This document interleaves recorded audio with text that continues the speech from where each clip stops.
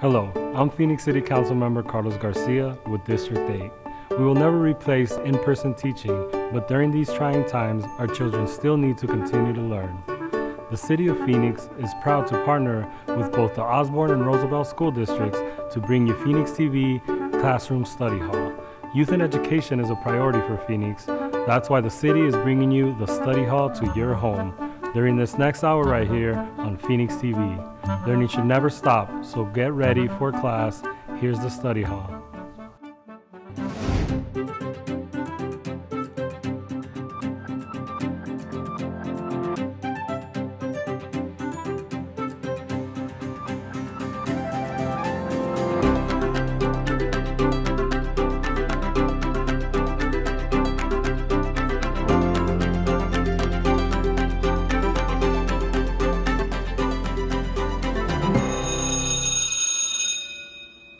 Hi friends, Mrs. Fletcher here, second grade teacher at Solano Elementary School in the Osborn School District. I'm so excited to be here today. We're going to talk about some social emotional learning, and social is like with our friends and our families, and emotional is how we feel, maybe how we're feeling all for a long time or how we're feeling just in one little moment. So we have some real fun things that we're going to keep those ideas in our minds today when we work together. So first, what I want to do is I want to do a little bit of a warm-up exercise that is some push-pull breathing, and it's really cool. We use this in our class when we're feeling a little frustrated, right? We're a little frustrated or we're a little angry, or sometimes when we're getting ready to take a test or before we speak before our class. And this is our push-pull breathing. So you're going to use your hands and you're going to use your nose and you're going to use your mouth. Okay, and we're going to do this 3 times. Ready? Try this with me. It's great. You can do it. You can do it standing up. You can do it sitting down. It's perfect. Here we go. Ready? Breathe in. 2, 3. Breathe out. See how you push? Breathe in. Breathe out. Let's do it last time. Breathe in, pull. Breathe out. Cool. Alrighty. Thanks for doing that with me. I really like our push-pull breathing. It's nice.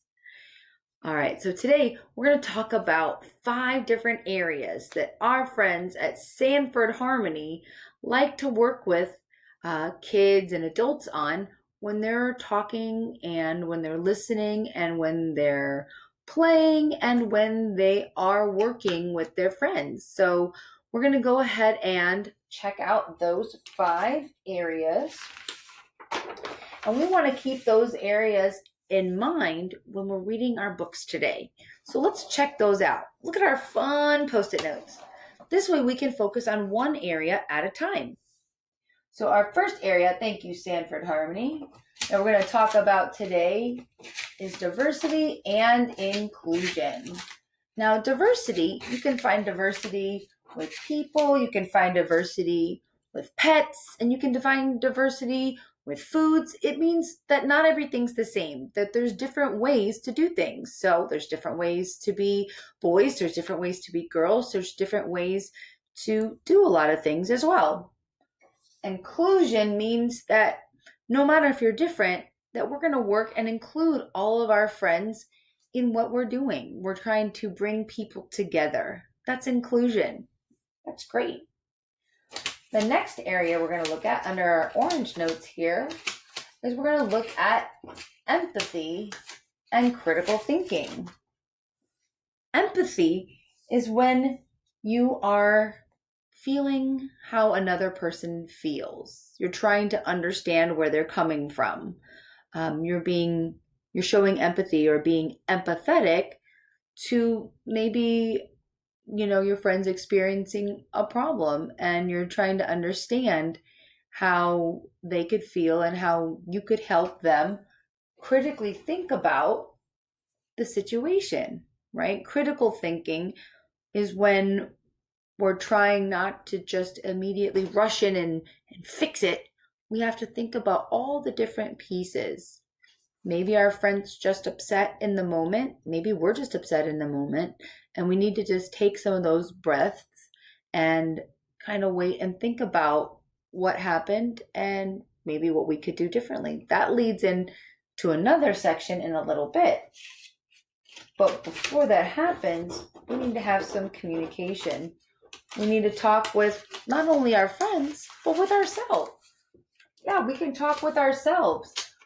We can do listening skills, really try to hear what the other person is saying and understand that maybe people are communicating with us not by speaking, but by their actions.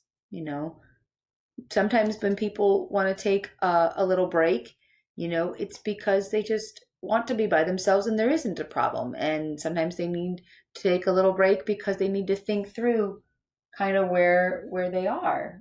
Okay. So communication is making good patterns, sharing how you're feeling, how you're really feeling, not pretending to be something else or somebody else in order to be included with everybody. This all ties into our problem solving, right? Doesn't this sound like we were already starting to problem solve? When we start thinking about how it's good to be diverse, how it's good to be more than one way, we start to be inclusive, right? We start to include people. We start to understand how they're feeling with our showing empathy, and we start to think critically about different situations. Then our communication, the way that we listen and the way that we speak is affected. We do have 2 ears and 1 mouth so that we can do more listening than speaking. And really, we have 2 eyes to see what other people are doing too before we share all of our words as well. This all helps with our problem solving and seeing what else we can do, which then affects our peer relationships, right? Our peer relationships means our friends and our families, the people around us. So with those things in mind, I want to share a story with you. And this story talks about somebody, and maybe you felt like this before, where they're not quite sure if they're included because they do feel like they're not like anybody else. They don't have any value, like they're just worth nothing. Sad day. Let's check this book out. It's called Zero by Catherine Otoshi. Ooh, look at this color, black. It's nice with a silver zero. Ooh, silver. Okay. Zero by Catherine Otoshi. 0 was a big, round number. When she looked at herself, she just saw a hole right in her center. Every day she watched the numbers line up. 1, 2, 3, 4, 5, 6, 7. She wanted to count too. But how could a number worth nothing become something? 0 felt empty inside. She watched 1 having fun with the others. 1 was solid and strong, with bold strokes and square corners. 0 was big and round, with no corners at all. If I were like 1, then I could count too, she thought.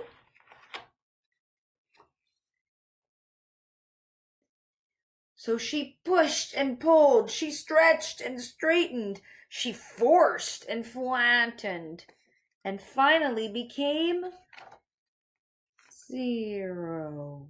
She sighed. Becoming like 1 was too much of a stretch. 8 and 9 rolled into the scene. If you doubled yourself up, you could be like me, said 8. So 0 twisted and turned to try to be like 8. Or you could be 9 with a longer line, said 9. So 0 pinched and puckered to try to be 9. But 0 could only be 0. We're on our way to join the others. count with us, they said. Zero felt deflated, like a balloon without any air. Deflated. 8 and 9 were numbers with value. Of course they'd count. How could they know how she felt? Zero had a new thought. If she could impress the numbers, that'd give her value. She'd leap, she'd soar, she'd sizzle, she'd shine. She'd make a grand entrance and floor them all. Zero began to roll faster and faster and faster. She leaped, flying, soaring, rocketing right into 1, who knocked over 2, who fell into 3 and 4, toppling 5 and 6, who crashed into 7 and 8, where they all ended up in a big pile on 9. The numbers were all bent out of shape. I'm not happy. It's no use trying, sobbed Zero. I'll never have value. I'll never be part of the count, she said. It's what's inside that counts. Most, pointed out 7. Zero looked at herself. But what if I don't have anything inside? Every number has value, said 7. Be open. You'll find a way. Suddenly, Zero saw herself in a new light. I'm not empty inside. I'm open. Zero rolled up to the numbers. I've thought of a way for us to count even more, she said. Count more? Asked 4. Count us in, exclaimed 7. Lead the way, said 1. Everyone counts, the numbers shouted. Zero jumped in. Then she leaped up high and said, here's something new we can try. If we help each other soar, we can count even more. Let's count again, starting with 10. Look at 1. With the 0 behind it counts more. 10, 20, 30, 40, 50, 60, 70, 80, 90. And what's next? 100, 1,000, 10,000, 100,000, 1,000,000. We do count more, they cheered. 0 and the numbers explored and had fun, bringing more value to everyone. Wow, look at all those numbers. 74 becomes 740. 4 becomes 40. Wow, this is great. And this time when she looked at herself, she felt whole. Not like a whole, but all together. Right in her center. The end. 0. Oh, friends, she didn't have to be nothing. She was something all along. Let's look at our chart here.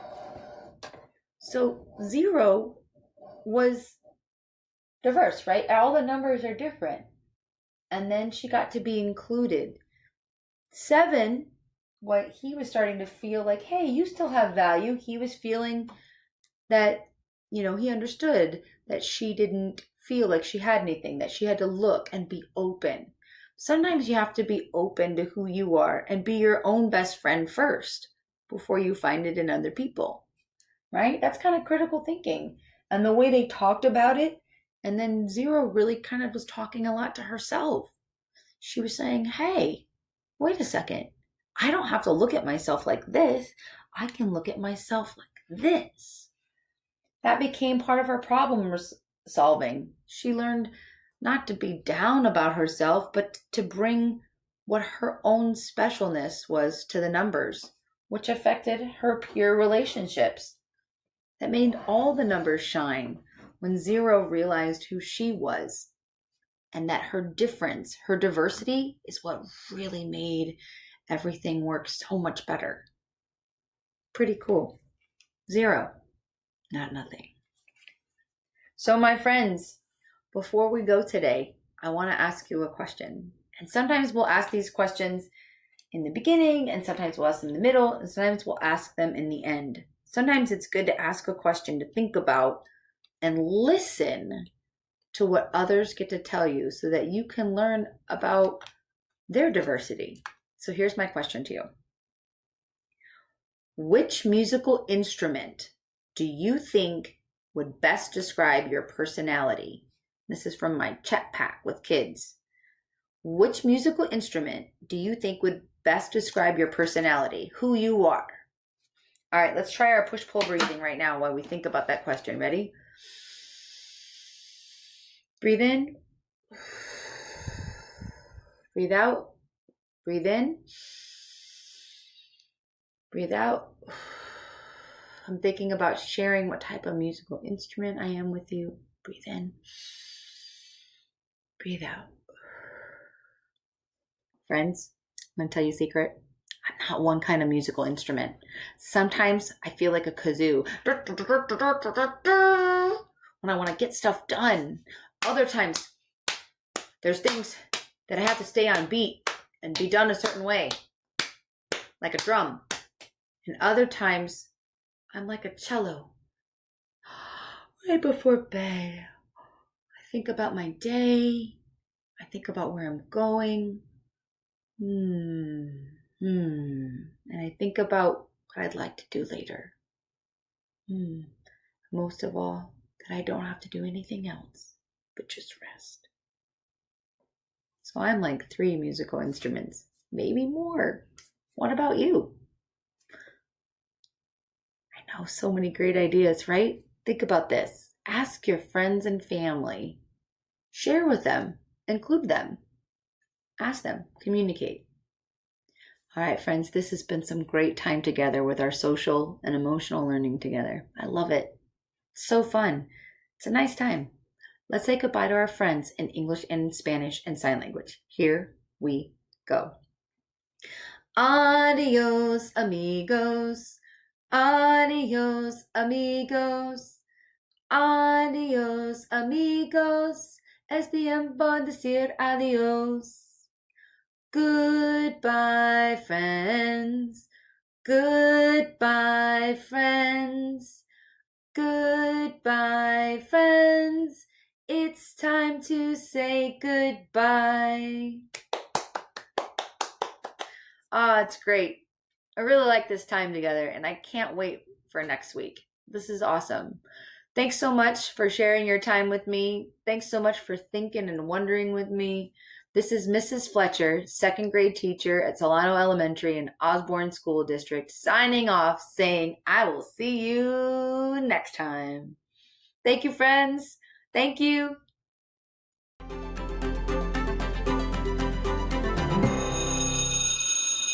Hello, my name is Mrs. Davey, and I am a dual language kindergarten teacher in the Osborn district at Solano School.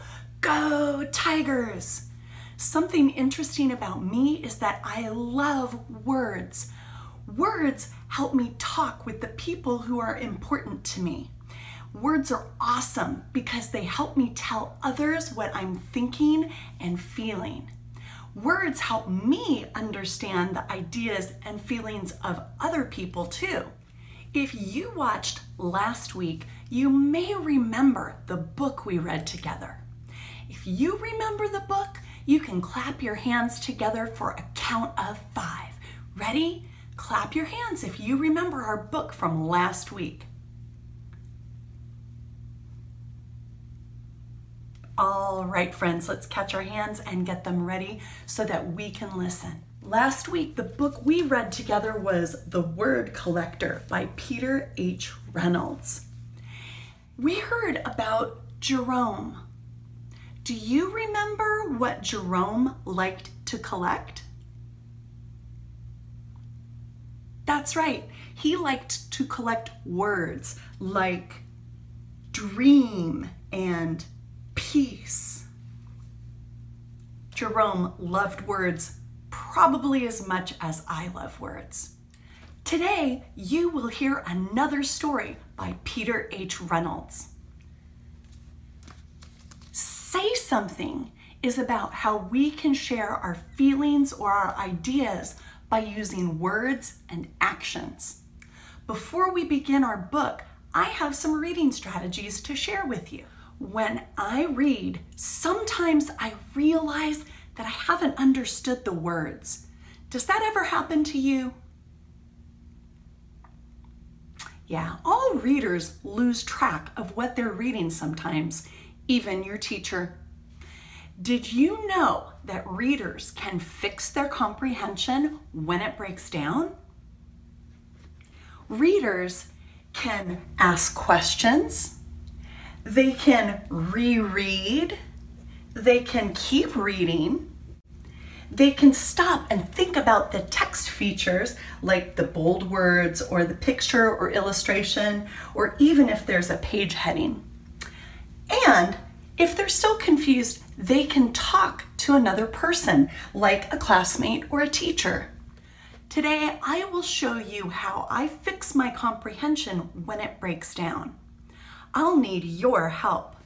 Will you please watch and listen to me read and help me with my fix-up strategies? Say Something by Peter H. Reynolds. Say something. Oh, they're saying something with their words and their signs. Written and illustrated by Peter H. Reynolds. Wow, look at all of those speech bubbles. I see lots of words. Hey, there's the word peace. Say Something by Peter Hamilton Reynolds. The world needs your voice. Mine? Yes, yours. Go ahead. It doesn't need to be perfect as long as it's from your heart. You don't have to be loud. Powerful words can be a whisper. You can say something in so many ways. With words, with action, with creativity. If you see someone lonely,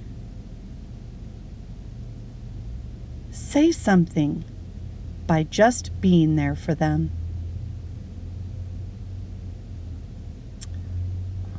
What a good friend. If you see an empty canvas, The author says canvas. What does that mean? I'm not sure, so I'm going to use the text features to help me. I'm going to look at this illustration. Now, it says empty canvas, and this white rectangle is empty, so I'm wondering if this is the canvas. But what is a canvas for? I think I'm going to keep reading and see if that helps me make sense of the word canvas. say something with your brush.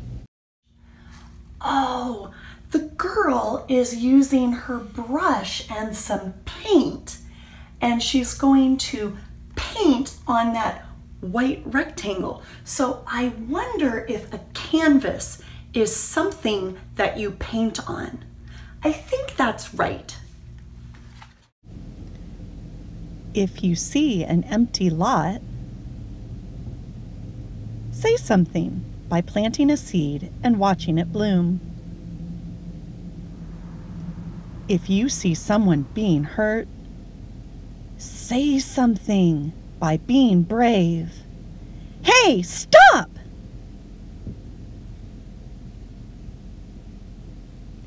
If you see something beautiful, say something with a poem.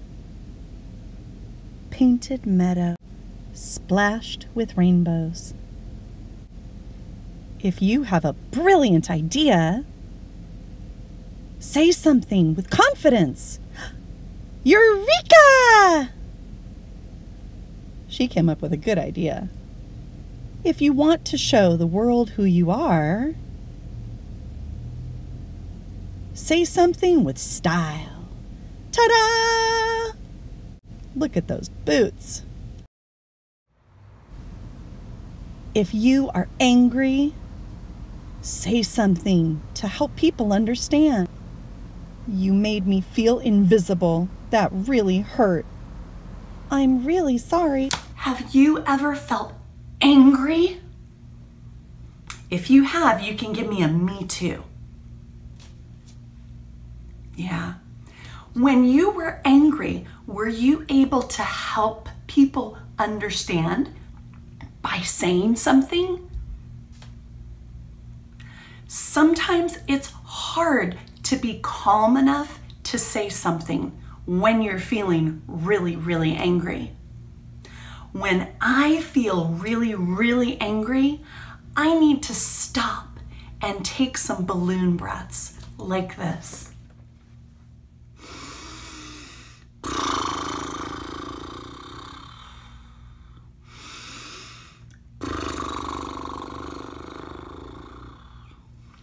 Pretty silly, right?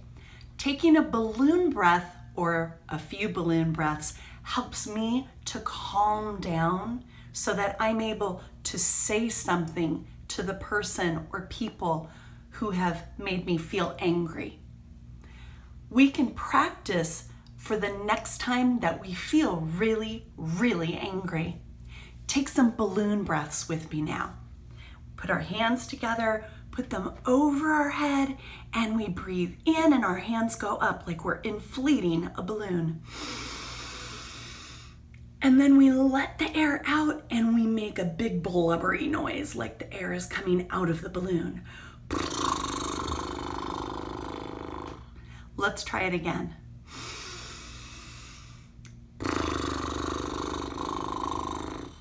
One more.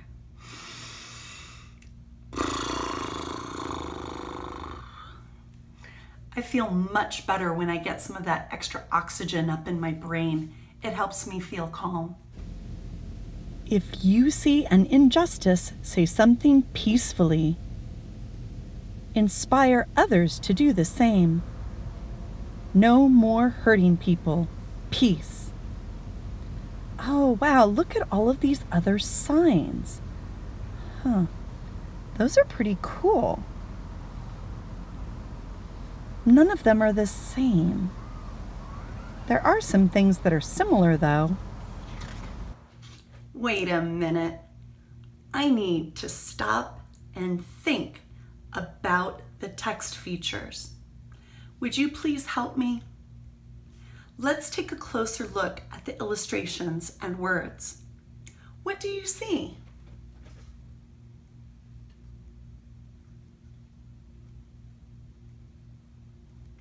Oh, okay.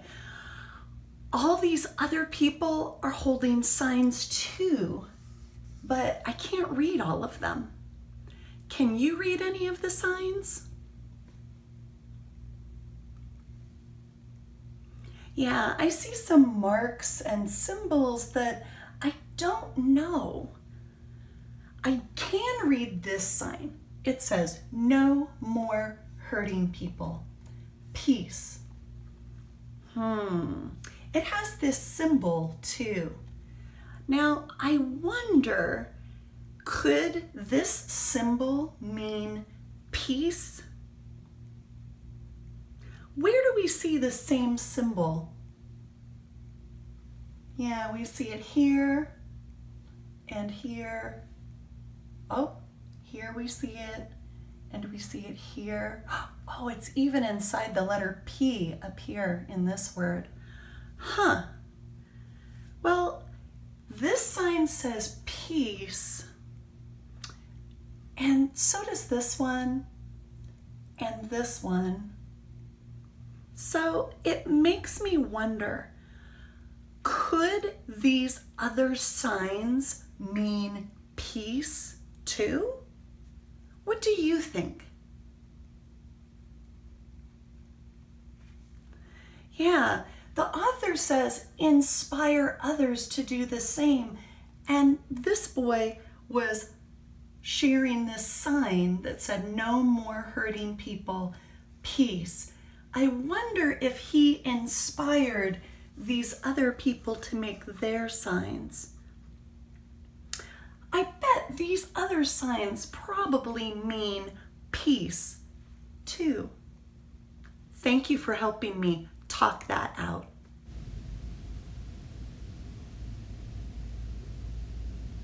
Sometimes you'll say something and no one will be listening, but keep saying what is in your heart, and you will find someone who listens. Keep saying it, and you may be surprised to find the whole world listening. Oh, wow, that is a lot of birds. If you are grateful for being alive, quietly say something to the stars, to the universe. Some people find it easier to say something than others, but everyone has something to say. Wow, these people all have something to say. I wish. Together we can. I'm ready to change the world. I imagine. So when you're ready, say something. Your voice can inspire, heal, and transform. Your voice can change the world. Are you ready to say something? Peter Hamilton Reynolds.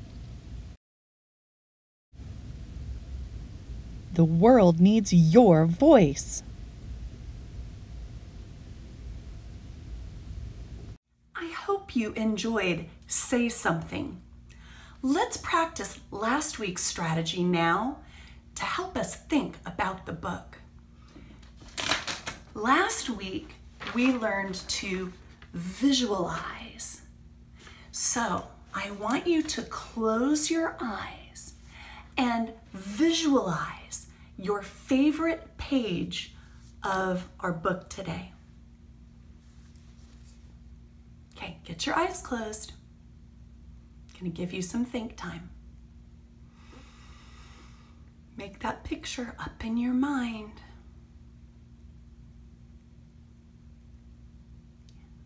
Try to see it up in your mind. And give me a thumbs up when you have that picture of your favorite part of today's book. All right, we're going to open our eyes again when I get to 1, all right? 3, 2, 1, open your eyes.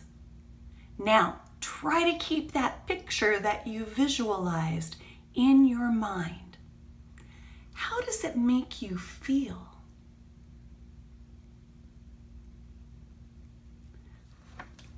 Today, we used fix-up strategies to help us understand the story when our comprehension broke down.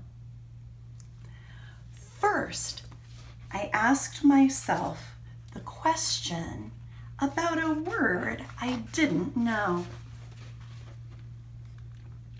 I used the text features like the word empty and the white rectangle here and the picture here of the girl and her brush and the paint.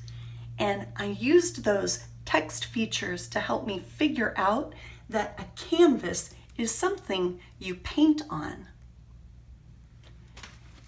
Then we stopped to think about the signs people were holding. Finally, you helped me ask and answer questions about the signs, and we figured out that they probably all say something about peace. We also practiced our balloon breaths to help us get calm when we feel angry. Every one of us no matter how big or small, has a voice. We can use words, actions, or creativity to tell the world what we feel or think. Our voice can make the world a better place. I hope you will use your voice because your voice is powerful and you can make our world a better place. Be kind. Be brave. Most of all, be you. We love you just the way you are. Your voice matters to me, and it matters to your teachers. Your voice matters to your family and your community. Your voice matters. I wish you well, and I look forward to reading to you again next week. Until then, stay well. Good morning, students. I'm Michael Roberts, Superintendent of the Osborn School District in Central Phoenix. And I'm Quentin Boyd, Superintendent of the Roosevelt School District in South Phoenix. We're pleased to have this partnership with the City of Phoenix to take Phoenix students on a new learning adventure right here on Phoenix TV.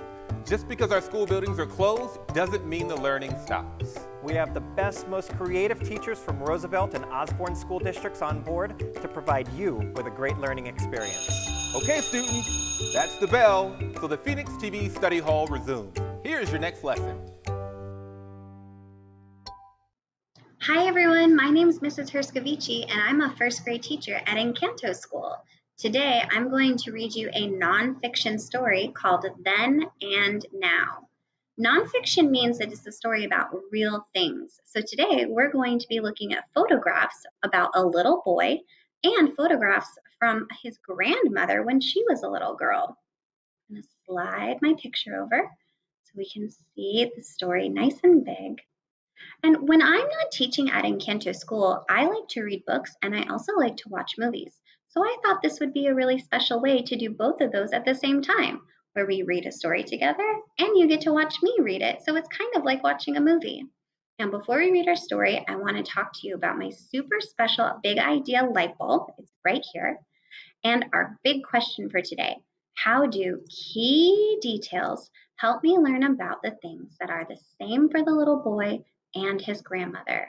So when we read our story today, we're going to see this big idea light bulb, and it's going to help us answer some questions while we're reading. Okay, let's go to the next page. Here is my diary. I write in it every day. My grandma gave me her diary. She wrote in it every day when she was little like I am. I like to look at what she wrote when she was little like I am. I like to look at her pictures too. So I know that this is a picture of Grandma when she was a little girl, and because it's a black and white photograph, it's a good clue for me to know in my brain that this is happening in the past. Let's go to our next page. My grandma wrote, "We got a new car today. This is what it looks like." There's her car. It's in black and white, so I know that this is an old picture from the past. I wrote, "Here I am by our car. I like to ride in it." Here's the little boy, and this picture is happening in the present. They're the same because they both have cars. Let's go to the next page. There's our super special big idea bubble. Let's go ahead and read the words in our story first, and then we'll answer our big idea question. My grandma wrote, "I went to a baseball game. It was so much fun. This is what it looked like." There's the photograph from when she was a little girl. I wrote, "Today I went to a baseball game. My team won." And here's the little boy's photograph. Okay, big idea. How are the little boy and the grandmother the same? What makes them the same in these two pages? You're right, they both went to a baseball game. I can tell that because the photographs are both baseball games, and in the text, I read the word baseball game for Grandma's page and baseball game for the little boy's page. That makes them the same. I'm going to go to the next page. My grandma wrote, here is a picture of my teacher in my class at school. So here's Grandma's photograph. I wrote, we did puzzles at school today. We all had fun. Well, I know they're different because Grandma is writing in her journal with her friends at school. And the little boy is playing with puzzles in his classroom at his school. They're different because they're not doing the same thing. Do you see puzzles like that in your classroom? I do too. We use these puzzles to help us make shapes in my classroom at Encanto School. Let's go to the next page. There's our big idea light bulb. My grandma wrote, we are going far away today. We have to take a big ship to get there. This is what it looks like. Oh, that is a really big ship. Have you ever been on a ship before? I bet it would be a lot of fun. I wrote, we are going on a trip. We are going far away. We have to fly to get there. My big idea light bulb is right here, which means we need to think about how they are the same. But the pictures look different. I wonder, do you know how Grandma and the little boy are the same on these two pages in our story? Let me go back to our text. We are going far away today. I think I read that over. We are going far away. They both went far away. Even though Grandma was in a ship and the little boy was in a plane, they both went on a trip. Now, this was a little bit tricky. I hope you are ready to help me when we get to the end of our story. Keep these pictures in your brain. They will be important. My grandma wrote, I went to the beach today. Here's the picture I took at the beach. I wrote, I like to play at the beach. I like to play in the sand. Okay, big idea. I want you to think in your brain, how are these the same? How are the little boy and Grandma the same? Think about it. Think about it. You're right. They both went to the beach. That's how they're the same. Great job, everyone. Let's go to the next page. My grandma wrote, here is a picture of our radio. I like to listen to it. And I wrote, my mom, dad, and I watch TV today. I like to watch TV. Radio, TV, not the same. They are different. I went to see my grandma today. We looked at her diary and then we looked at my diary. It was fun to look at them. So here's Grandma and the little boy, and they're both sharing a memory together where they're reading his diary. That was a nice story, and this was the end of our read aloud today. But I have one more surprise for you. Here is our big idea one more time. I told you it was going to come back. How do key details help me learn about the things that are the same for the little boy and his grandmother? And here is our tree map. First graders love tree maps. On this branch of our tree map, I have the word same, and on this branch, I have the word different. And on these pictures, I wrote some special words that were part of our big idea to help us sort them in the right spot. Okay, going to the beach. Can you point to what side I should put this on in my tree map? Should I put it on same or different? You're right. You pointed to the side that says same. It was the same for Grandma and the little boy. They both went to the beach. Okay, going to a baseball game. Is it the same for little boy and Grandma, or was it different? Did you point to the side that says the same? I know you did. It was the same. They both went to a baseball game. Okay, here's that tricky one. Remember how we solved that problem and we talked about the grandma went on a trip in a ship and the little boy went on a trip in a plane? Where should I slide this picture? Are they the same or are they different? You pointed to different. You're right. It was different for grandma to go in a ship and the little boy to go in a plane. Great job helping me sort these pictures in our tree map. Well, boys and girls, that was the end of our story and our tree map activity. I wish you well. I hope you have a wonderful rest of your day. Remember, I'm Mrs. Herskovici. I teach first grade, and I just read you a story. I'll talk to you soon. Bye.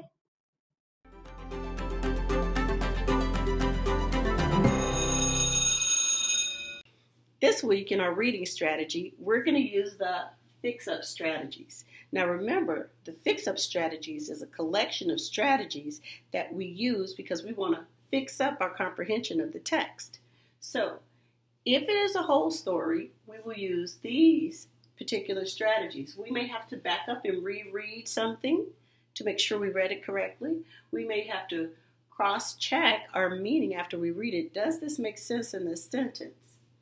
Also, retelling and reviewing the story really helps a lot with our comprehension. Sometimes you may be reading way too fast and you may have to adjust your reading, slow it down a little bit so that you can comprehend what you're reading. Also, don't forget, if it is a nonfiction text, use your text features. That will also help you understand what the main idea of the text is, and also stop and think. After you've read a paragraph or maybe two, what is this story about? What is it trying to tell you? What does the author want you to know? The strategies, though, that we're going to focus on are the strategies that are just for one word or one collection of words specifically. So don't forget, if there is a word that you don't know, the best strategy is to use the best strategy. The B stands for break it apart. Break the word apart, sounding it out, chunking it up. The E is for examine. After you've broken the word apart and examined the parts, see if some of them look familiar to you. The S is for say the words and the word parts. See if you can figure out if you're saying them correctly. Do they make sense? And then the T is to think about it. Think about what you've broken apart. Think about the sounds that you hear, and think about if you can come up with a word that makes sense in that sentence, that is that word. Next, look for prefixes and suffixes when you break it apart. That will help you break apart those chunks and sound it out. Our strategy that we're going to use, though, for this text is to use some context clues. So I'm going to put a star here because we are going to use context clues within our story to help us figure out what the author is saying to us, to help us understand what the author is trying to tell us. The other strategy that we're going to use is we're going to replace some of the words that may be too hard for us to understand with words that we do understand. So these are the two strategies that we're going to focus on this text. There are some other strategies as well. If there are words that you cannot say or pronounce, don't forget, you can always skip it and come back later. And if you still can't figure out how to say it, what it means, there is always a dictionary, or in our case, we're using a nonfiction text that has a glossary that will help us with defining the words.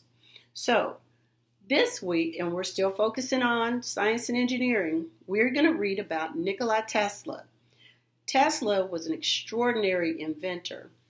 He was an extraordinary engineer. Engineers are people who make things. They solve problems by making things that help us solve our problem. And we're going to see what Nikola Tesla did that is a problem-solving activity. And we're also going to do a science activity after we read about Nikola Tesla. All right, all you science people, enjoy the story. Hello, scholars. Today, we're going to read the book called The Power of Wind by Michael Sandler. Today's focus in our reading will be how have people used wind to power things? And think about how engineers have used wind to solve problems. We're going to use a fix-up strategies. So the two that we're going to focus on is using context clues and also replacing with another word. So we're going to see if there's some words in here that we don't know that we can use to replace those other words. Words that we need to know. Our vocabulary words are air pressure, compresses, generator, harnessed, inventions, natural resource, object, turbine, and windmills. Let's review the parts of a book. So we do have our table of contents, which tells us the name of our chapters and the page each chapter is found on. Also, don't forget, we have a glossary in case those vocabulary words that we just reviewed, if we don't know them, we can go to the glossary and look up the meaning. But we can also use our fix-it-up strategy, and we can use context clues to see if we can figure out what those words mean. The first sailor. More than 5,000 years ago, a person took cloth and attached it to the mast of a boat. The wind caught the sail. It pushed the ship forward, sending it across the water. For the first time, people had harnessed the power of wind. It was just the beginning. Today, we use wind power just about for everything, from computers to cars.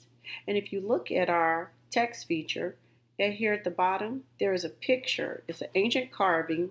It's a marble carving. It was found in Carthage when it shows a small Roman ship with two masts, and those are the sails.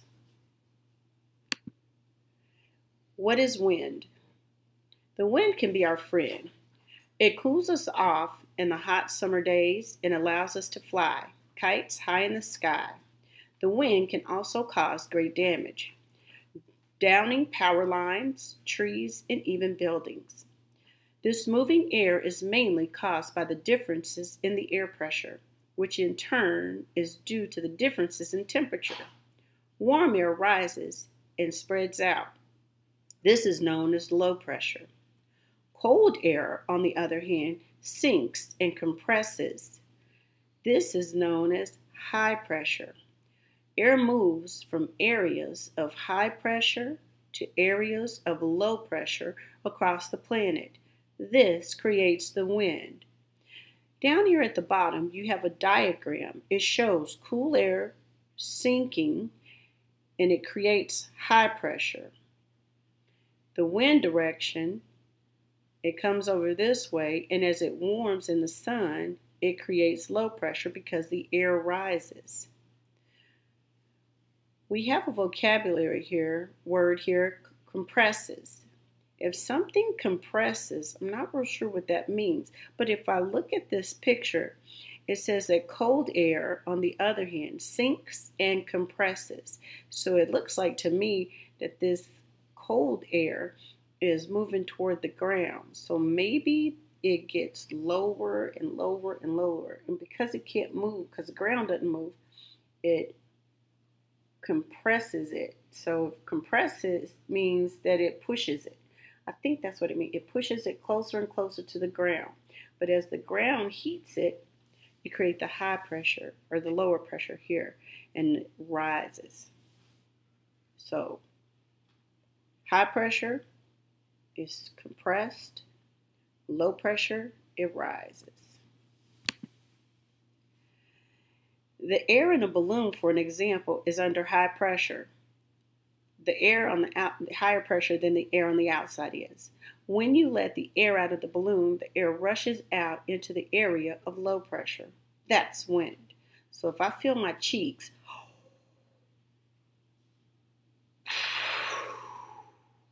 and I push the air out, it's high pressure on the inside, and it wants to get to the lower pressure on the outside.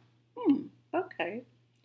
Areas of high and low pressure are always moving and changing as the Earth spins and moves around the sun. Usually, the greater difference in pressure between two areas makes the wind faster. The wind blows.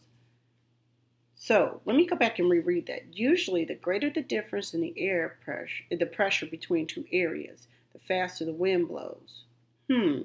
Here it says tornadoes and hurricanes.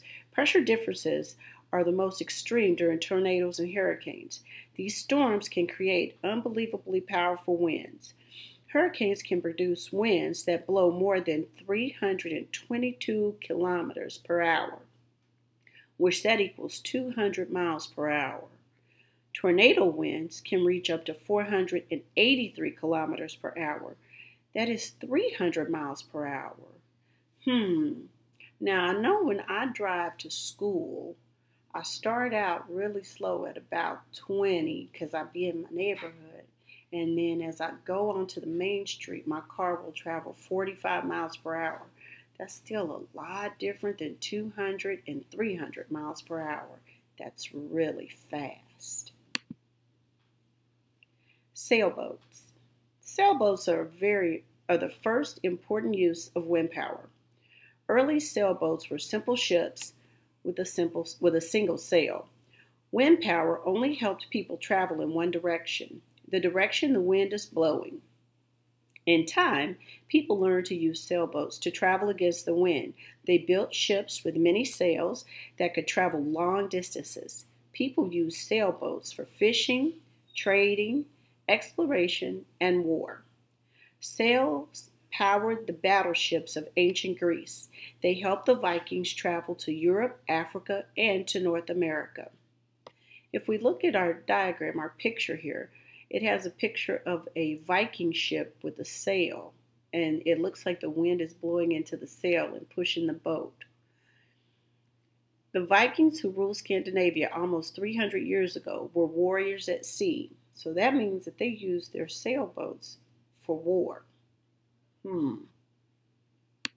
Interesting. In the 1500s, explorers used massive ships with sails to travel the globe.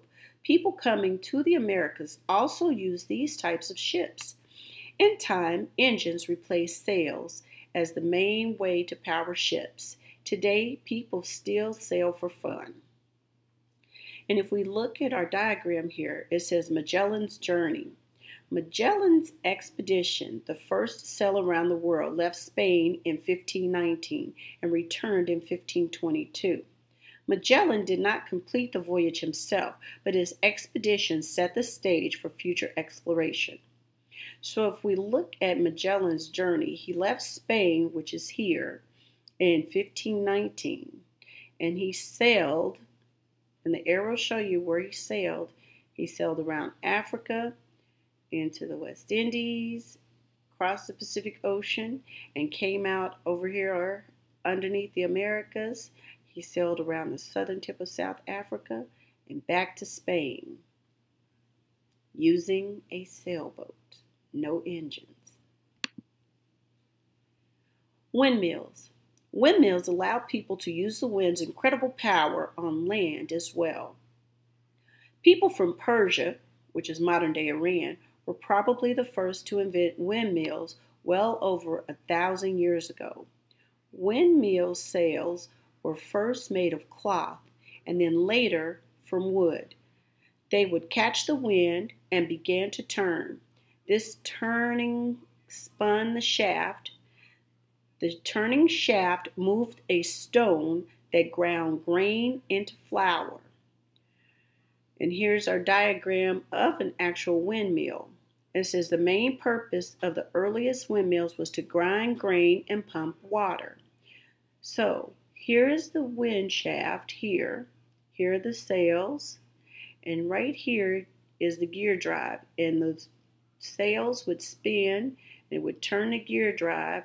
It would turn this shaft. And then it would crush the grain into flour. And they would collect the grain flour and they would use it to bake.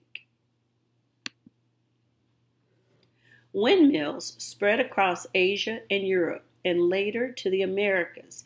In addition to grinding grain, they also powered pumps that drew water from the ground. Using wind pumps helped people settle dry areas in the American West. This picture here shows a historic Canyon Ranch Eclipse windmill in Pecos County, Texas. It was built in 1898. By the end of the 19th century, millions of windmills were in use around the world. Windmill power helped people cut wood at sawmills and pump water for homes, animals, and crops. This picture is of a windmill, and it provides water for steam engines. The trains had to refill their water tanks, and they would travel across the country. Electricity from wind. In the late 1800s, people came up with an even better way to use the wind's power. The wind turbine. The blades of the wind turbine catch as much wind as possible. As the blades turn, the power of the electric generator and make electricity. The ability to generate electricity makes wind turbines even more useful than simple windmills. Instead of doing just one task, the wind turbines can be used to power just about anything. Now down here is an illustration of a wind turbine. Now wind turbines look like windmills to me, only a little more sleeker, a little more small and more compact. So the wind turbines, it rotates the turbine, which connects to the shaft and spins the generator and makes electricity. So now they went from using wind to sail across the oceans to pumping water, grinding grain into flour, and now into electricity. So if we look at our context clues, we've learned that wind can be used for lots of different things. Wind farms. Today, hundreds, even thousands of wind turbines are built in groups. These wind farms can produce huge amounts of electricity. Most wind farms are on land, but some are built on water. Strong, steady winds from the sea make it a perfect place for turbines to generate electricity. Our picture at the top is the Ginsu farm in China. It is the largest in the world. Its goal is to produce enough electricity to power a city of 2 million people by 2020. That would be a really good thing to research to see if that farm actually produces enough electricity for 2 million people. I'm going to put that on our list of something to research. And if we look here at the bottom, we have an offshore wind farm in the Baltic Sea near Copenhagen, Denmark. Now we live in Arizona, and when you drive to California, then you can see huge wind farms going out toward California. Cleaner energy. More and more of the world's energy is from wind power. Experts predict that by 2050, more than 1/3 of the world's electricity may be generated by wind. Why is the use of wind power growing? Wind is a renewable resource, meaning it is a natural resource that can produce energy endlessly without being used up. Wind power is also far cleaner than coal, gas, and oil. So let's go back to this word, natural resource. So if it's a natural resource, that means that it occurs naturally in nature. This word renewable, wind is renewable. It means it is a natural resource and it can produce energy. But renewable means endless without being used up. Wow, that's a good way to clarify when you read on and then you think about what those words mean. And here is a little story. here's a text feature inside of our story. Let's read our text feature. The Boy Who Harnessed the Wind. William Kamamba grew up in a poor village in Maui, Africa. The area suffered from drought. Farming was difficult, and no one in his village had electricity. At age 14, William decided to change the situation. He had read about wind turbines in a library book and set out to build one. He used scrap metal and parts from tractors and bikes. Soon, William's wind turbine gave his family electricity for lights and a radio. He also made a wind pump so his family could have water for farming. Well, William is a great definition of an engineer. He saw something he wanted to build because he felt it would be useful for his family. So he had two problems that he solved. They had a problem of drought, and they had a problem of no electricity. And by him building a wind turbine or a windmill, he solved both those problems for his family. And he was only 14. Great job, William. It says the windmill that William made still stands in Maui, Africa. So there's his windmill. And remember, he used old scrap metal and parts of tractors and bikes to make his windmill. I think we can make some windmills too. We have some things that we can use at home to make a windmill. Problems with wind power. Wind power provides clean electricity, but no energy resource is perfect. Living next to a giant wind farm isn't always fun. Wind turbines can be noisy because of their huge spinning blades. Because of the noise, wind farms are often built far away from where the electricity they generate is needed. In some cases, this can make the electricity more expensive. Some people think wind farms are ugly and that they ruin the view. Still others object because the blades can kill birds that fly into them. So even though they've solved some problems, especially the problem of generating electricity and then pumping water, and also the problem of making electricity, there's still some problems. So nothing is perfect. But let's look at how loud wind turbines can be. Down here in our diagram, we have some things that we use pretty much every day. A lawnmower, a blender, here's the wind turbine, a window AC, a refrigerator. And we're going to read this little caption at the bottom. Sound is measured in units called decibels. A wind turbine that is 500 meters from a home and is about 5 soccer fields away produces roughly the same amount of noise as a refrigerator. So if our wind turbine is 5 soccer fields away, it sounds like our refrigerator running in our house. So even though it's long ways away and we don't hear it, it's okay for us to generate that electricity. But if you lived right up under a wind turbine, it might be kind of loud. Wind power's future. Wind power makes needed energy and helps create a cleaner planet. The future holds even greater promise. Wind-powered inventions include everything from cars to streetlights. People are even building wind turbines to harness hurricanes in the future. These turbines may capture the strong winds these storms produce.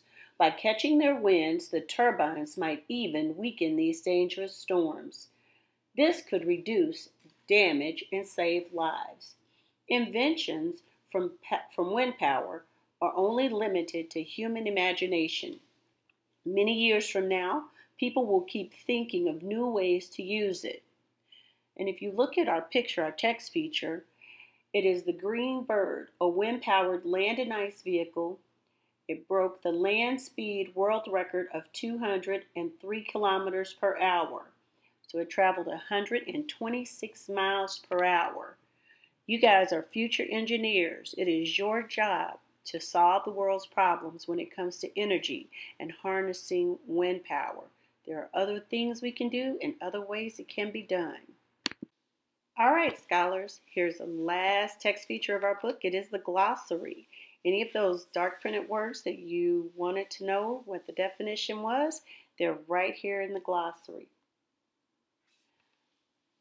To make connections with our text, research and learn more about people's views on the use of wind turbines. Write a letter to a friend explaining your opinion about wind turbines using the information from your research.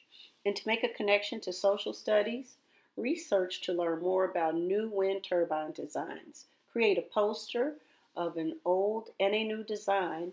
Include a diagram of each and list how they are similar and how they are different. Share your poster with your family and with your class. Happy engineering, scholars!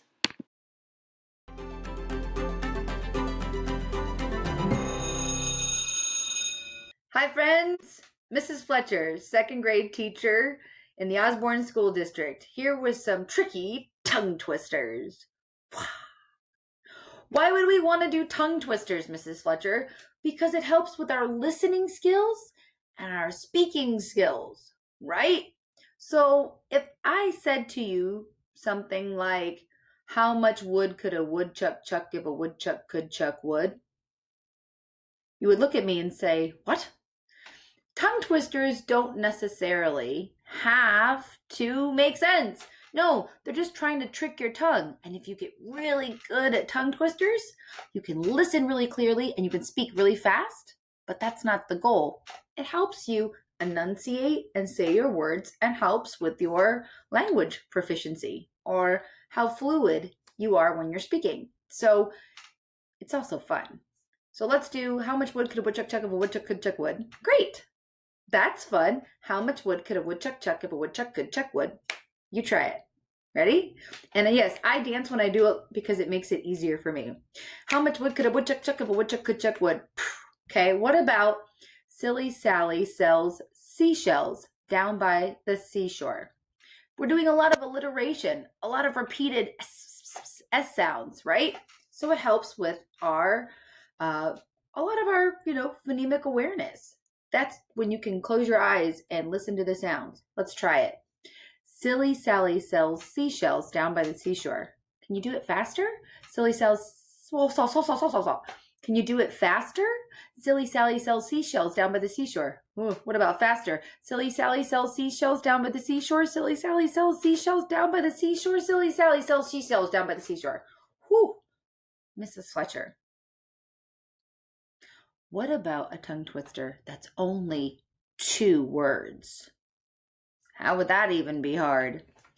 Try saying toy boat, toy boat, toy boat, toy boat. Try it faster. Try it faster. Here we go.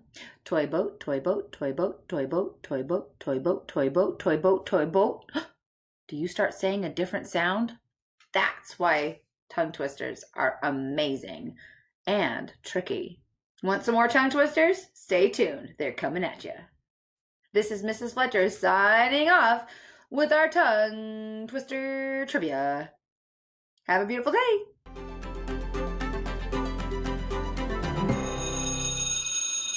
Hello, my name is Mrs. Button and I am the reading specialist at Solano Elementary School in the Osborn District. I'm very excited to be here with you today to read one of my favorite books. If you were with me last week, I'm going to be reading the same book that I read last week because I just love it and I want to use it again. And so I'm just really excited to be here with you today. So something about me is that, I think I mentioned this last week, I have pets, lots of pets living here in this house with me because I love animals and somehow they all just found me and they stayed. So I have 2 of my friends here with me to read with us today. You can see right here, this one. Her name is Elby, but sometimes we call her Dolores. And these pillows are here because she likes these pillows. So I will show her to you here in a bit. I'm going to let her sleep. She's resting and I don't want to disturb her. My other friend is to my left. I'll show you him now because he's awake. This is my big orange cat. We call him Baki. And he's also very excited to be here reading with me today. My cats love to read with me, and I love to read, so we spend a lot of good time together. All right, so today we're going to work on a strategy that's called questioning. Questioning is asking questions as we read of the information that we're reading. Did you know that you ask a lot of questions every single day? You do. Think about it. What's the last question that you asked? What is the last question that you asked? Who did you ask it to? I know the last question I asked because I just asked you. You're asking questions all day long, whether you realize it or not. In your mind, you are asking questions constantly. I wonder why that's happening. I wonder what I'm going to do later. I wonder when I'm going to see my friend. I wonder what I'm going to do today. I wonder why she's wearing that. These are all questions that you're constantly asking yourself, no matter what you're doing. If you're watching TV, if you're cleaning something around your house, if you're playing video games, you are asking questions. Think about that. Your brain works sometimes automatically without you even really thinking. So today we're going to work on thinking about that thinking, and that is called metacognition. That's a really big fancy word. But metacognition just means thinking about your thinking. So today we're going to think and ask ourselves, what are we thinking right now? So I'm just going to show you what it looks like to question as you're reading, and I'm going to read here a little bit and pet Dolores before we start. Okay, so we're reading today from this book. It is called Out of My Mind by Sharon M. Draper. And last time we read that the main character is a girl who is almost 11. Her name is Melody, and Melody has a condition that is known as cerebral palsy. And because of her condition, she is not able to speak. She also has limited movement of her body, so she is in a wheelchair. But the big thing that we learned about her is that she's not able to speak, and so sometimes people think she's not as smart as she is because she can't communicate what's going on in her mind. For a long time, it was just me, my mom and dad, and my goldfish, Ollie. I was 5 years old when I got him, and I had him for almost 2 years before he died. So now I have a question already. And the question that I'm wondering with that, I'm just going to read that line again. I was 5 years old when I got him, and I had him for almost 2 years before he died. I wonder how he died. How did our goldfish die? Let's read on, and maybe we'll find the answer. Sometimes when we're reading and we have questions, we're able to find the answer in the text, and sometimes they're just questions that we wonder, that we never find out, and we have to wonder and try to figure out what we think might have happened. So she had him for almost 2 years. She says, I guess that's old for a goldfish. Nobody knew Ollie's name but me. That's okay. Ollie had been a prize from a carnival Dad had taken me to, and I think Ollie's life was worse than mine. He lived in a small bowl on the table in my room. The bottom of the bowl was covered with tiny pink rocks, and a fake plastic log sat wedged in the rocks. I guess it was supposed to look like something from under the sea. But I don't think there are any lakes or oceans that really have rocks that color. Ollie spent all day long swimming around in that small bowl, ducking through the fake log, and then swimming around again. He always swam in the same direction. The only time he'd changed his course was when Mom dropped a few grains of fish food into his bowl each morning and evening. I'd watch him gobble the food, then poop it out, then swim around and around once again. I felt sorry for him. At least I got to go outside and to the store and to school. Ollie just swam in a circle all day. I wondered if fish ever slept. But any time I woke up in the middle of the night, Ollie was still swimming, his little mouth opening and closing like he was trying to say something. One day when I was about 7, Ollie jumped out of his bowl. Do you have a question there? Is a question coming to your mind there? I know it is for me. I'll read that sentence again and think of a question that you have about what I'm reading. One day when I was about 7, Ollie jumped out of his bowl. I had been listening to music on the radio. Mom had finally figured out I liked the country western station, and I was in a good mood. The music was sounding orangey and yellowish as I listened, and the faint whiff of lemons seemed to surround me. I felt real mellow as I watched Ollie do his thing round and round his bowl. But suddenly, for no reason I could figure, Ollie dove down to the bottom of his bowl, rushed to the top, and hurled himself right out of the bowl. He landed on the table. He gasped and flopped, and I'm sure he was surprised he couldn't breathe. His eyes bulged, and the gills on his side pulsed with effort. I didn't know what to do. He'd die without water really fast, so I screamed. Mom was downstairs or maybe outside getting the mail, but she didn't come right away. I screamed again, louder. I cried out, I yelled, I screeched. Ollie continued to flop and grasp, looking more desperate. Ollie needed water. Do you have a question there? Because I know I have a big question coming to my mind, and my question is, oh my gosh, what is going to happen? What is she going to do now? I howled once more, but Mom didn't come running. Oops, I lost my place. Sometimes I lose my place when I read, so I have to kind of fight it. Do you do that? I'm sure you do. Okay, here we go. I howled once more, but Mom didn't come running. Where could she be? I knew I had to do something, so I reached over to the table and stretched out my arm. I could just barely touch Ollie's bowl.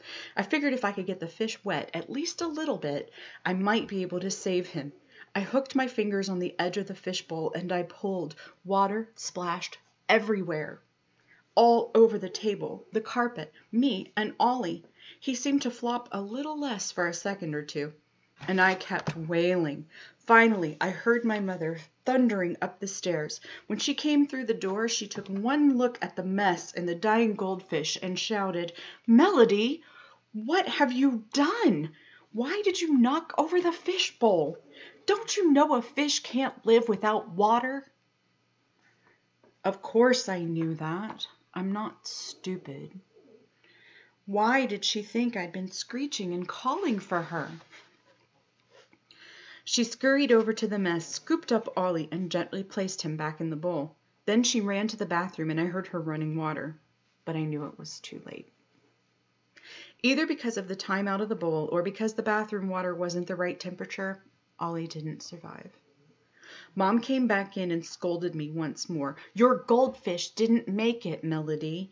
I don't get it. Why would you do that to the poor little fish? He was happy in his little world." I wondered if maybe Ollie wasn't so happy after all. Maybe he was sick and tired of that bowl and that log and that circle. Maybe he just couldn't take it anymore. I feel like that sometimes. There was no way I could explain to Mom what had happened. I really had tried to save Ollie's life. I just looked away from Mom. She was angry, and I was too. If she hadn't been so slow, Ollie might have made it. I didn't want her to see me cry. She cleaned up the mess with a sigh and left me with my music in an empty spot on my table. The colors had vanished. It was a long time before I was ready for another pet, but on my 8th birthday, my father brought a big box into the house. He seemed to have trouble holding on to it. When he set it on the floor in front of me. Okay, so I'm going to pause here. Do you have a question? I know I have a question. I'm wondering what's in the box. What did she get? What did her dad bring her? Okay, so then it says, when he set it on the floor in front of me, out exploded a flash of wriggling gold fun. What do you think it is? There's a question. What is it? A puppy. A golden retriever puppy. I shrieked and kicked with joy. A puppy. The clumsy little dog raced around the room, sniffing in every corner. I watched her every move, loving her right away. After exploring every table leg and piece of furniture, the puppy stopped, made sure all of us were watching, then squatted and peed right there on the carpet. Mom yelled, but only a little. That's when the dog knew she was in charge. She checked out Dad's bare toes, but she stayed away from Mom, who was trying to soak the spot out of the rug with paper towels and that spray stuff she uses in the kitchen. Finally, the puppy circled my wheelchair around and around like she was trying to figure it out. She sniffed it, sniffed my legs and feet, looked at me for a minute, then jumped right up onto my lap like she'd done it 1,000,000 times.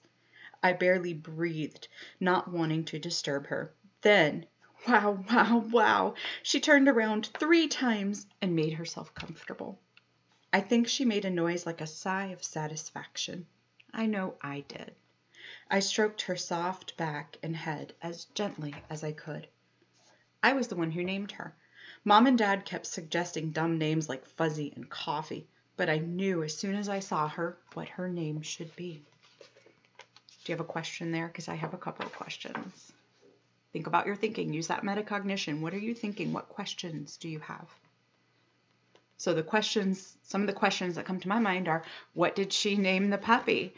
And then my other question is, how did she communicate that to her parents? Because we know that she doesn't speak. So how did her parents find out what she wanted to name the puppy, or do they? I pointed to the bowl on the table which held my most favorite candies, butterscotch caramel. Ooh, that sounds really good. They're soft enough to melt in my mouth so I don't have to chew, and oh, are they delicious. You want to call her Candy? Dad asked. I shook my head no, gently so the sleeping puppy wouldn't wake up. Caramel? Mom asked. I shook my head once more. Why don't we call her Stinky? Dad suggested with a grin. Mom and I just glared at him. I continued to point to the candy dish. Finally, Mom said, "Oh, I know. You want to call her Butterscotch?" I wanted to shriek, but I forced myself to stay calm. I tried real hard not to do anything that would knock the puppy off my lap. I said softly as I continued to stroke the dog's silky fur. I didn't know that anything could be so soft, and she was all mine. It was the best birthday I ever had. Butterscotch sleeps at the foot of my bed every night. It's like she read the book on what a great dog ought to do. Bark only when a stranger is at the door. Never use the bathroom in the house. She got over that puppy stuff. And keep Melody happy. Butterscotch doesn't care that I can't talk to her. She knows that I love her. She just gets it. One day, a few months after I got her, I fell out of my wheelchair. It happens. Mom had given me lunch, taken me to the toilet, and wheeled me back into my room. Butterscotch trotted behind, never in the way, just close by me all the time. Mom popped in a DVD for me and made sure my hands were properly positioned so I could rewind and fast forward the film. She didn't notice my seatbelt wasn't fastened, and neither did I. She traveled up and down the stairs doing several loads of laundry. I'm awfully messy. And I guess she had started fixing dinner. The rich aroma of simmering tomato sauce floated up the stairs. Mom knows I love spaghetti. She peeked her head in to check on me and said, "I'm going to lie down for a couple of minutes, Melody. Are you okay for a few?" I nodded and pointed my arm toward the door to tell her to go ahead. My movie was getting good anyway. Butterscotch sat curled next to my chair. She'd outgrown my lap. So Mom blew me a kiss and closed the door. I was watching something I'd seen 1,000,000 times, The Wizard of Oz. I think most people in the world can quote sections of that movie, no extra brains required, because it's one of the movies that gets played over and over again on cable channels. But I know every single word of it. I know what Dorothy will say before she even opens her mouth. I don't think we're in Kansas anymore, Toto. It makes me smile. I've never been to Kansas or Oz or anywhere more than a few miles away from home. Even though I knew it was coming, when the movie got to the part where the Tin Man does that stiff little dance to the music of If I Only Had a Heart, I cracked up. I laughed so hard, I jerked forward in my chair and found myself face down on the floor. Butterscotch jumped up immediately, sniffing me and making sure I wasn't hurt. I was fine, but I couldn't get back up in my chair. Worse, I was going to miss the part where the cowardly lion gets smacked on the nose by Dorothy. I wondered how long Mom's nap would last. I didn't scream like the time Ollie jumped out of the bowl. I wasn't upset, just a little uncomfortable. I tried to flip over, but I couldn't from the position I had landed in. If I could have seen the television from where I had fallen, I might have been okay on the floor for a little while. Butterscotch makes a great pillow. But Butterscotch went to the closed door and scratched. I could hear her claws ripping at the wood. Dad wouldn't be happy when he saw that. But Mom didn't come. So Butterscotch barked. First a couple of tentative yips, then louder and more urgent. Finally, she jumped up and threw her whole body against the door, making loud thuds. She'd bark, then thud, bark, then thud. Mom couldn't ignore all that racket. Do you have a question here? Because I know I've got a couple of questions. We've got Butterscotch trying to get her mom's attention. My big question is, what's going to happen? Is her mom going to wake up? What's her mom going to do? I'm sure it was only a few minutes, but it seemed like longer. Mom came to the door, looking groggy. Her hair was all messed up. "What's going on in here?" she began. Then she saw me. "Oh, Melody, baby, are you okay?" She ran to me, sat down on the floor, and lifted me onto her lap. She checked everything, my arms and legs, my back, my face, my scalp, even my tongue. I wanted to tell her I was fine. All she needed to do was put me back in my chair, but she had to do the mom thing and double check. "Butterscotch, you're such a good girl," she said as she petted the dog and hugged me tight. "Doubles on the dog food tonight." I'm sure Butterscotch would have preferred a nice thick bone instead, but she can't talk either, so both my dog and I get what they give us. Mom carefully put me back in my chair and made sure my seatbelt was latched correctly. Butterscotch curled up right in front of me, making sure, I guess, that if I slid out again, she'd be there to soften the fall. That dog is amazing. Mom restarted the video from the beginning, but somehow that yellow brick road had lost some of its magic glow. Nobody really gets wishes granted by the great Oz. As I watched, I wondered if I were blown to Oz with my dog, what would we ask the wizards for? Brains? I've got plenty. Courage? Butterscotch is scared of nothing. A heart? We've got lots of heart, me and my pup. So what would I ask for? I'd like to sing like the Cowardly Lion and dance like the Tin Man. Neither one of them did those things very well, but that would be good enough for me. So that's the end of our chapter, and I'm wondering what questions you have now. What questions are circling in your mind after having read? Questions about what's going to happen with Melody, what happens with her dog. I have a lot of questions. And questioning is a strategy that good readers use. You should be asking lots of questions as you're reading, questions in your mind. And again, some of these questions are answered as you read on, and some are not. They're meant to be things that the author wants you to wonder and think about. And that's what makes a story great, is when it causes us to have these questions and wonderings. So it's been really great to read with you today, and I will show you now. She might cry because she's a little bit loud. Here's Dolores. She's been very happy to read with you today as well, and I look forward to seeing you again. Keep reading.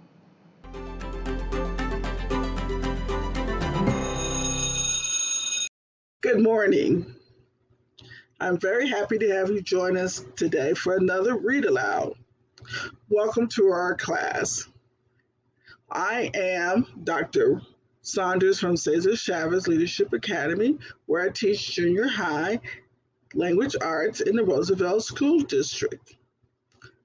I have a question for you. Do you know who this is? Yes, it is Muhammad Ali, known as one of the greatest sports figures that America has ever produced. He won a gold medal at the 1960 Olympics at the age of 18. He won 56 of his 61 heavyweight fights, 37 of them by knockouts. He was also an activist, even going to jail because of his opposition to the Vietnam War and refusing to be drafted into the military. He was a noted figure in the civil rights movement. And his Rumble in the Jungle boxing match against George Foreman, yes, the George Foreman that we see on TV today, in 1974 was estimated to have been watched by 1 billion people, a billion with the B, making it the most watched television broadcast ever. If you haven't guessed by now, Our story today is a story about a boxing match between two friends. This is a short story from the autobiography Down These Mean Streets by Perry Thomas. He shares stories of his life as a Puerto Rican American growing up in Spanish Harlem, a neighborhood in New York City. Today, as I read, I'm going to show you what I do when I get confused while I'm reading. All readers have times when they lose track of what they're reading. They suddenly realize they haven't understood the words. I'm going to stop and ask some questions, perhaps, and model some of the strategies that good readers use to fix up their comprehension when it breaks down. Are you ready? Let's begin.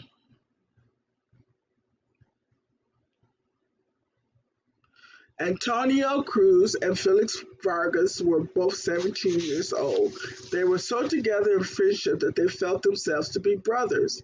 They had known each other since childhood, growing up on the Lower East Side of Manhattan in the same tenement building on Fifth Street between Avenue A and Avenue B.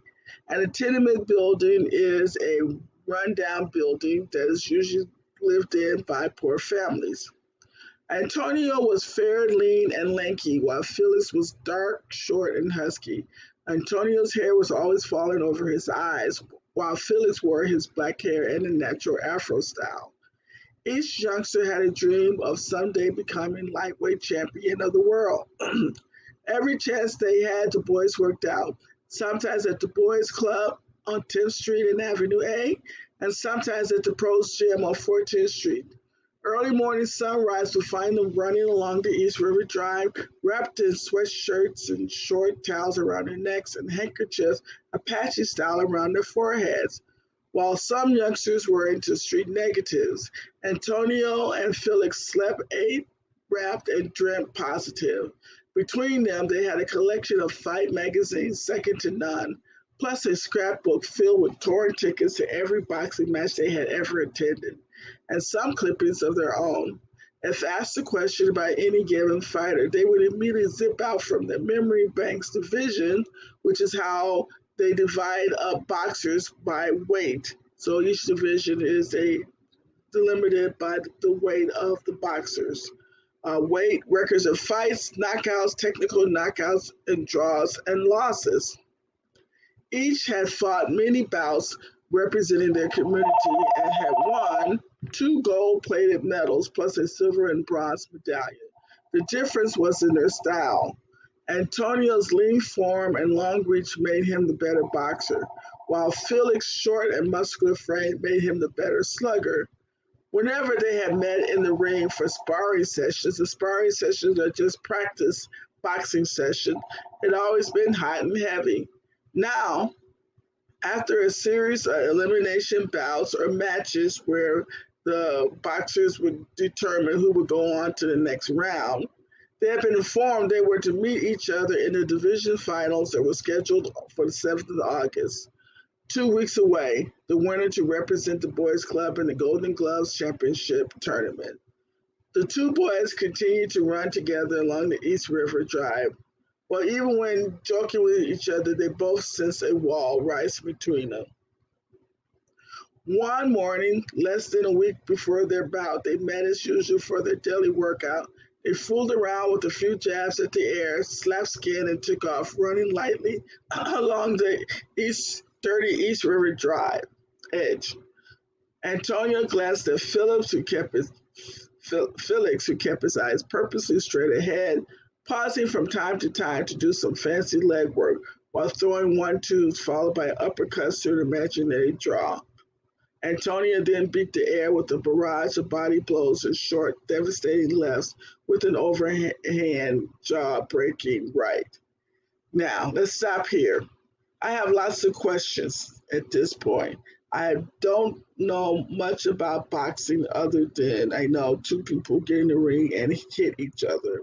But I know that these are descriptions of the kinds of blows that the boxers use. So what I would have to do would be to do a Google search to look up to see what these kinds of of throws look like. So I didn't know what an uppercut is, and a body blow, and so forth. So that's a technique that you can use when you don't understand the jargon that sometimes is in stories. After a mile or so, Felix puffed and said, "Let's stop for a while, bro. I think we've got something to say to each other." Antonio nodded. It was not natural to be acting as though nothing unusual was happening when two ace boom buddies were going to be blasting each other within a few short days. They rested their elbows on the railing, separating them from the river. Antonio wiped his face with his short towel. The sunrise was now creating day. Felix leaned heavily on the river railing and stared across the shores to Brooklyn. Finally, he broke the silence. "Man, I don't know how to come out with it." Antonio helped. "It's about our fight, right?" "Yeah, right." Felix's eyes squinted at the rising orange sun. "I've been thinking about it too, buddy. In fact, since we found out it was going to be me and you, I've been awake at night, pulling punches or holding back on you, trying not to hurt you. Same here. It ain't natural to not think about the fight. I mean, we are both Chevrolettes, or championship fighters, and we both want to win, but only one of us can win. And there ain't no draws in the eliminations." Felix tapped Antonio gently on the shoulders. "I don't mean to sound like I'm bragging, but I want to win fair and square." Antonio nodded quietly. "Yeah, we both know that in the ring, the better man wins. Friend or foe, brother or no." Felix finished for him. "Brother." "Tony, let's promise something right here, okay? If it's fair, hermano, I'm for it." Antonio admired the courage of a tugboat pulling a barge 5 times its welterweight, and welterweight is one of the size in the division, which is about 147 pounds. "It's fair, Tony. When we get into the ring, it's got to be like we never met. We got to be like two heavy strangers that want the same thing, and only one can have it. You understand, don't you?" "See, I know," Tony smiled. "No pulling punches. We go all the way." "Yeah, that's right. Listen, Tony, don't you think it's a good idea if we don't see each other until the day of the fight?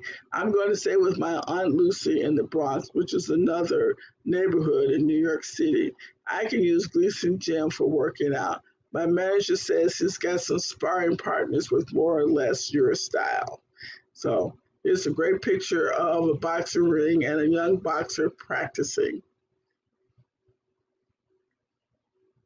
Here's a picture of a typical tenement building in New York City.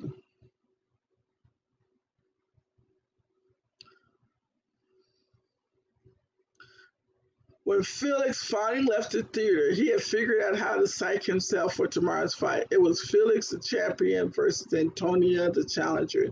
He walked up some dark street, deserted except for small pockets of worried-looking kids wearing gang colors. Despite the fact that he was Puerto Rican like them, they eyed him as a stranger to their turf. Felix did a last shuffle, bobbing and weaving while letting loose a turn of blows that would demolish whatever got in his way. It seemed to impress the brothers, who went about their own business. Finding no takers, Felix decided to split to his aunts. Walking the street had not relaxed him. Neither had the fight flick. All he had done was stir him up. He let himself quietly into Aunt Lucy's apartment and went straight to bed, falling into a fitful sleep with sounds of the gong for round one. Antonio was passing some heavy time on his rooftop. How would the fight tomorrow affect his relationship with Felix? After all, fighting was like any other profession. Friendship had nothing to do with it. A now gnawing doubt crept in. He kept negative thinking real quick. He cut negative thinking real quick by doing some speedy, fancy dance step, bobbing and weaving like Mercury. The night air was blurred with perpetual motions of left hooks and right crosses. Felix, his amigo brother, was not going to be Felix at all in the ring, just an opponent with another face. Antonio went to sleep, hearing the opening bells for the first round. Like his friend in the South Bronx, he prayed for victory via a quick, clean knockout in the first round. And remember, a knockout is somebody gets punched and they hit the canvas. Large posters plastered all over the walls of local shops announced a fight between Antonio Cruz and Phyllis Vargas as the main bout. The fight had created great interest in the neighborhood. Antonio and Phyllis were well liked and respected. Each had his own loyal following. Betting fever was high and ranged from a bottle of Coke to cold hard cash on the line. Antonio's fans with unbridled faith in his boxing skills. On the other side, Phyllis admirers bet on his dynamite packed fist.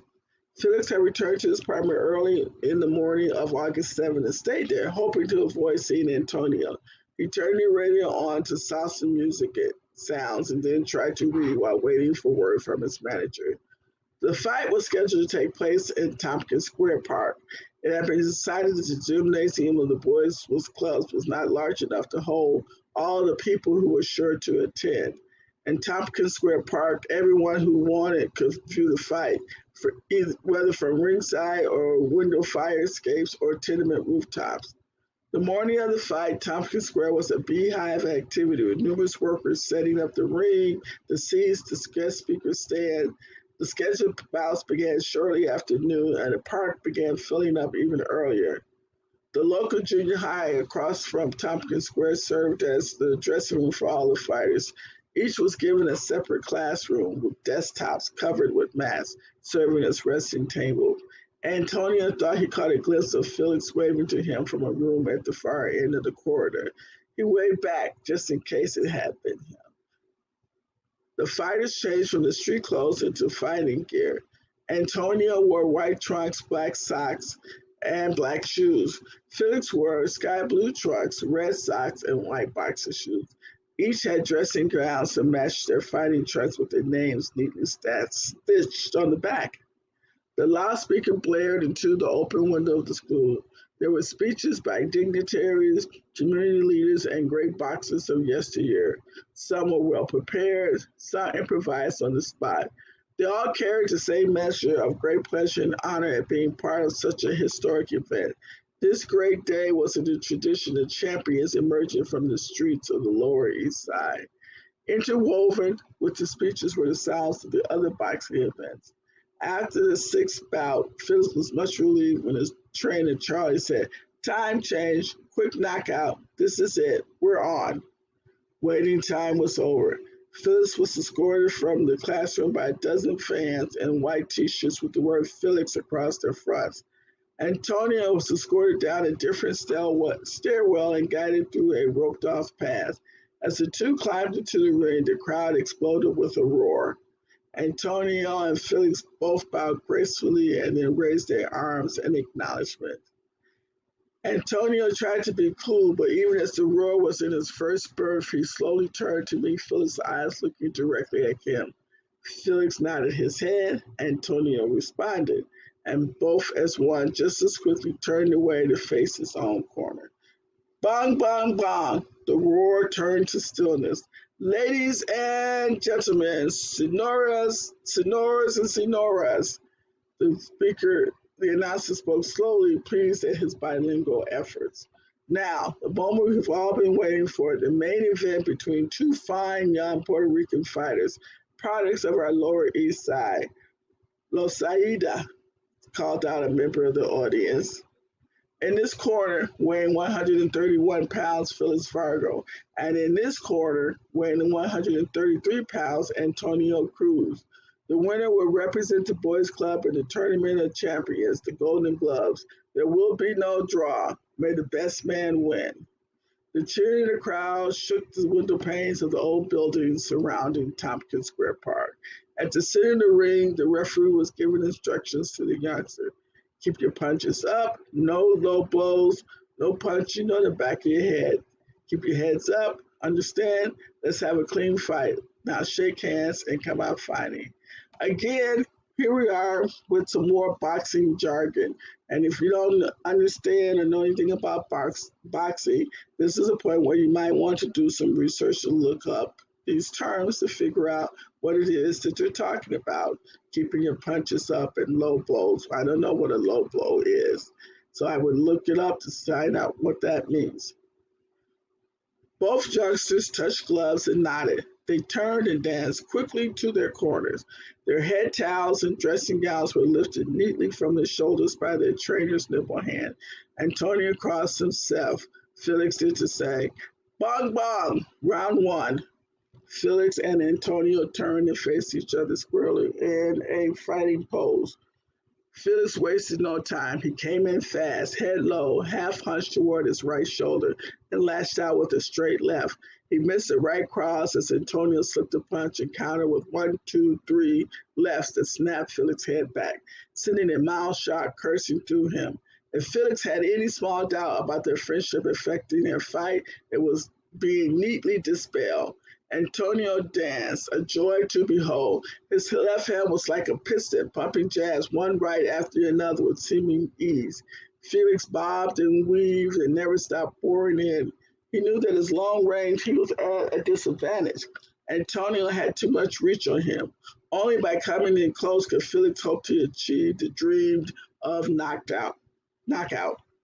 Antonio knew that dynamite that was stored in his amigo's brother's fist. He ducked a short right and missed the left hook. Felix trapped him against the rope just long enough to pour some punishing rights and left to Antonio's heart midsection.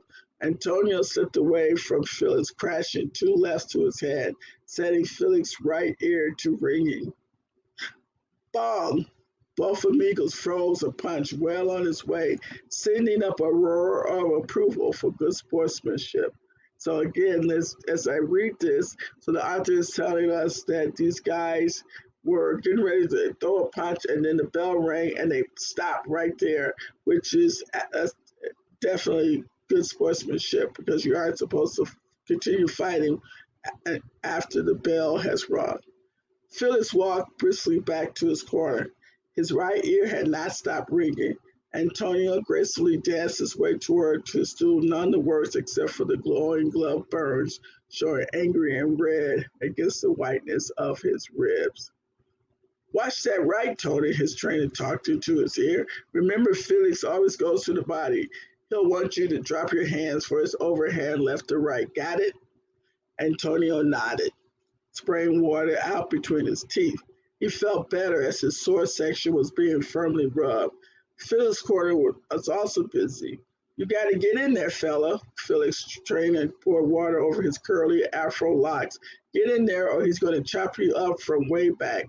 Bong bong, round 2. Felix was off his stool and rushed Antonio like a bull, sending a hard right to his head. Beads of water exploded from Antonio's long hair.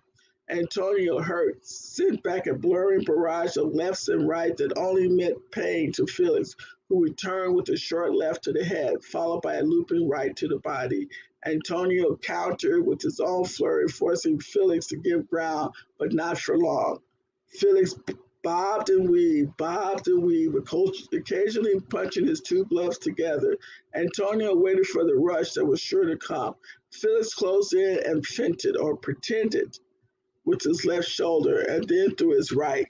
Light suddenly exploded inside Felix's head as Antonio slipped the blow and hit him with a piston-like left, catching him flush on the point of his chin. Bedlam broke loose as Felix's legs momentarily buckled. He fought off a series of rights and left and came back with a strong right that taught Antonio respect. Antonio danced in carefully. He knew Felix had the habit of playing possum when hurt, to sucker an opponent within reach of the powerful bombs he carried in each fist. A right to the head slowed Antonio's pretty dancing. He answered with his own left at Felix's right eye that began puffing up within 3 seconds. Antonio, a bit too eager, moved in too close, and Felix had him entangled into a rip-roaring, punching toe-to-toe slugfest that brought the whole Tompkins Square Park screaming to his feet. Rights to the bodies, left to the head. Neither fighter was given an inch. Suddenly, a short right caught Antonio squarely on the chin. His long legs turned to jelly, and his arms flailed out desperately. Felix, grunting like a bull, threw wild punches from every direction. Antonio, groggy, bobbed and weaved, evading most of the blows. Suddenly his head cleared. His left flashed out hard and straight, catching Felix on the bridge of his nose. Felix lashed out with a haymaker, which is like a powerful punch, right off the ghetto streets. At the same instant, his eye caught another left hook from Antonio. Felix swung out, trying to clear the pain. Only the frenzied screaming of those along ringside let him know that he had dropped Antonio. Fighting off the growing haze, Antonio struggled to his feet, got up, ducked, and threw a smashing right that dropped Felix flat on his back.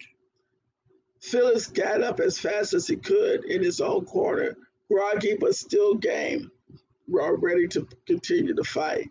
He didn't even hear the count. In a fog, he heard the roaring of the crowd, who seemed to have gone insane. His head cleared to hear the bell sound at the end of the round. He was very glad. His trainer set him down on the stool. At his corner, Antonio was doing what all fighters do when they are hurt. They sit and smile at everyone. The referee signaled the ring doctor to check the fighters out. He did so and then gave his okay. The cold water sponges brought clarity to both Amigo brothers. They were rubbed until their circulations ran free. Bong! Round 3, the final round. Up to now, it had been tic-tac-toe, pretty much even, but everyone knew there could be no draw and that this round would decide the winner. This time, to Felix's surprise, it was Antonio who came out fast, charging across the ring. Felix braced himself but couldn't ward off the barrage of punches. Antonio drove Felix hard against the ropes. The crowd ate it up. Thus far, the two had fought with mucho corazon, or much heart. Felix tapped his glove and commenced his attack anew. Antonio, throwing Boxer's caution to the wind, jumped in to meet him. Both pounded away. Neither gave an inch, and neither fell to the canvas. Felix's left eye was tightly closed. Claret red blood poured from Antonio's nose. They fought toe-to-toe. The sound of their blows were loud in contrast to the silence of the crowd gone completely mute. The referee was stunned by their savagery. Bong, bong, bong. The bell sounded over and over again. Felix and Antonio were past hearing. Their blows continued to pound on each other like hailstones. Finally, the referee and the two trainers pried Felix and Antonio apart. Cold waters was poured over them to bring them back to their senses. They looked around and then rushed toward each other. A cry of alarm surged through Tompkins Square Park. Was this a fight to the death instead of a boxing match? The fear soon gave way to wave upon wave of cheering as the two amigos embraced. No matter what the decisions, they knew they would always be champions to each other. Bong, bong, bong. Ladies and gentlemen, senores and senoras, the winner and representative to the Golden Glove Tournament of Champions is... The announcer turned around to point to the winner and found himself alone.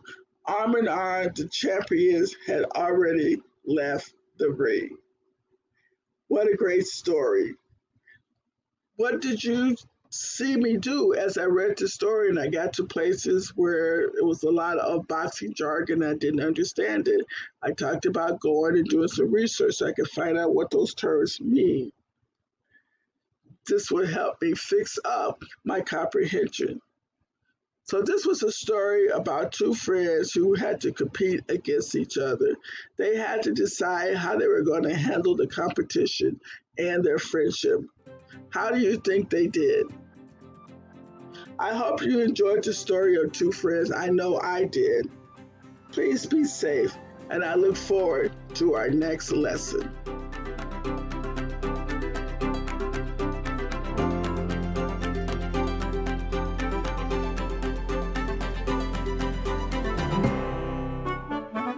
You've been watching Phoenix TV's Study Hall, brought to you by District 8 and our partners at Osborn and Roosevelt School Districts.